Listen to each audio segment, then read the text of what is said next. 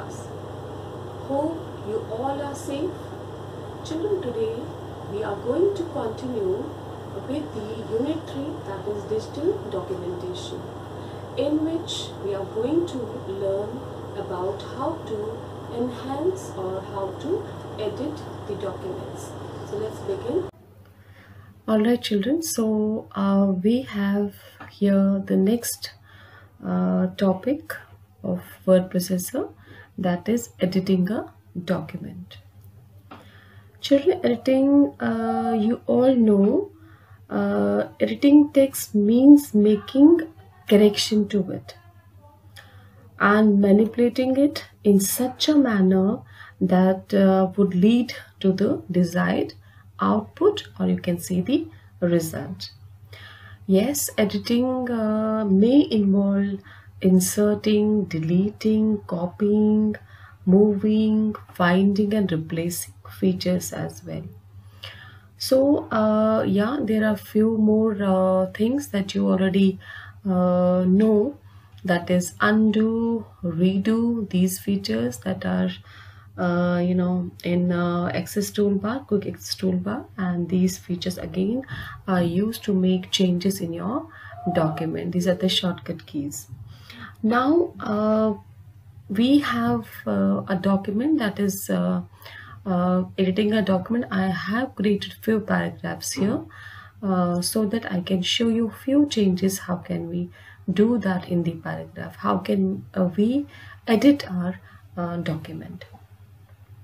Yes, few things are there again, children, that you need to understand. There are few tricks, rather I would say, that we need to learn, and that is very, very convenient for us to understand.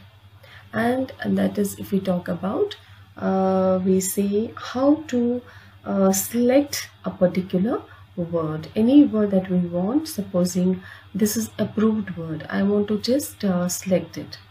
So I can just simply go here to the approved word. You can see my pointer here. So I can just 1, 2. I have double clicked on this and you can see the word is selected. And then if you want, you can make a change in this selected word. Similarly, if you have to select the sentence, you can just hold down the Control key from the keyboard, and you can just keep on selecting the words in a sentence and whatever, and this way you can make changes in the sentence or whatever you want. So this is, but you have to select, you have to hold this Control key and use your pointer, mouse pointer, to select the sentence. Similarly, if you have to select the paragraph, say paragraph is here. If I'm going here in the beginning of the paragraph, my pointer is here. I'm going to double click on this and nothing will happen. Only first word is selected, like I told you before. Now what I do is, I'm going to go here. I'm going to go 1, 2 and 3. You can see 3 when you go for the 3 clicks, and you will see the whole paragraph is selected, and you can change the way you want in a paragraph. Okay, then you have to, if you have to select the whole text in one go, then you have to go to Control and then you have to go to A, and you will find whole document is selected. Now if you have to go for the editing one more feature, that is copying and pasting, or moving your text from one place to another. So simple way is there. If I want to select this paragraph 1, 2 and 3, okay, this paragraph is selected. Now I want to shift this paragraph somewhere else. So I'm going to go to Control C, okay, and this is copy feature. A shortcut key for that. I'm going to go to File, I'm going to go to New, I'm going to go to Blank Document, and I'm going to use my Control V feature. So you can see the paragraph has been shifted, not shifted exactly, it has been duplicated. Control C means copying, means the text will remain there also and it has been copied here also.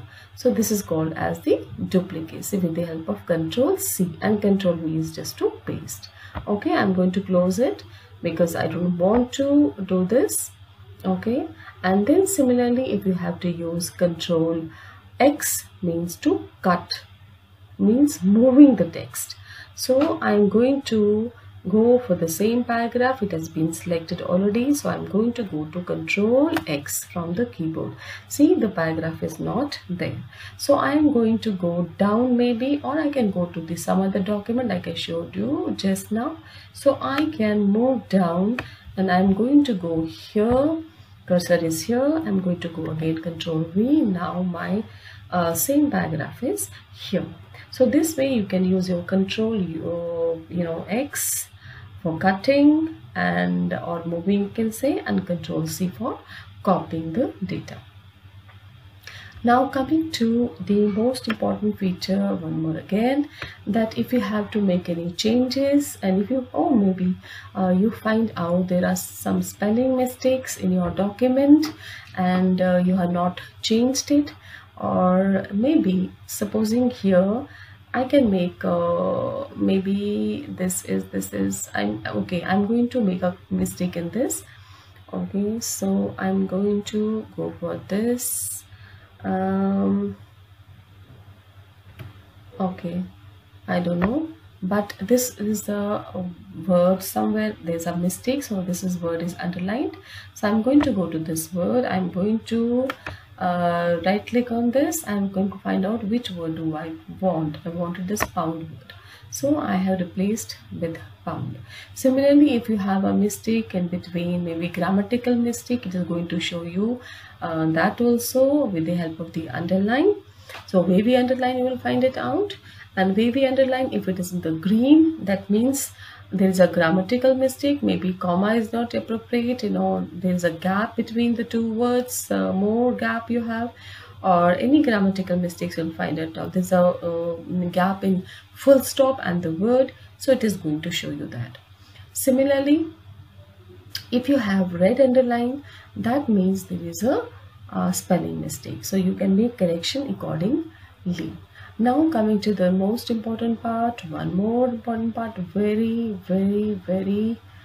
easy to understand, but how we can do that, and that is find and replace. So what do we have to find in this document?